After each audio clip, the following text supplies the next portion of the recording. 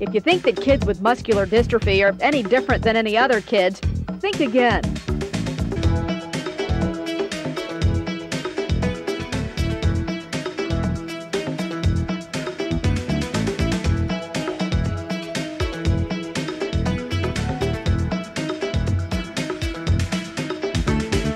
Swimming. They love swimming.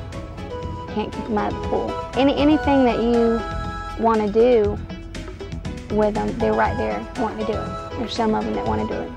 You want to try to play volleyball, they want to play volleyball. You want to take a walk, they want to take a walk.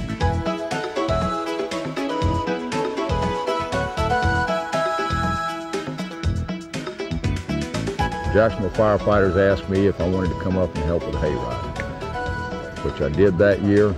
But getting up here and being a part of this, being in amongst them and doing something with them as well as for them, and it's really, really enheartening for us.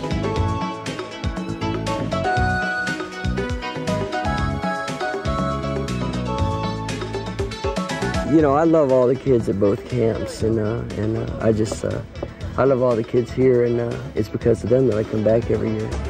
You know, we get along real well. A lot of us meet a lot intellectually, and we just, you know, it's a bond of love, I guess you'd say.